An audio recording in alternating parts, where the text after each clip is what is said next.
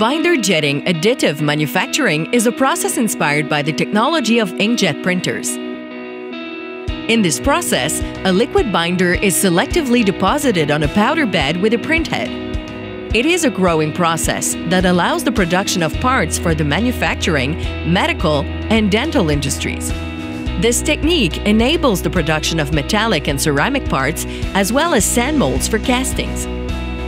To start the process, a 3D drawing is imported into the printer software.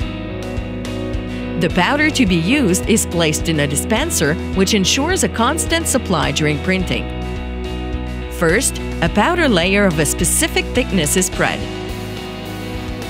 Thereafter, the printing head, moving on 2 axes, projects the binder where necessary. Before moving on to the next layer, the solvent contained in the binder is evaporated by an incandescent lamp. The powder bed is then lowered and a new powder layer is deposited. Therefore, the production takes place in a series of steps that build the part layer by layer. When the cycle is completed, the binder is cured by placing the container in a furnace. The temperature and time depend on the type of binder employed during printing. After this step, unbound particles are removed to reveal the part or the mold. After this step, the sand molds are ready to be used in foundries.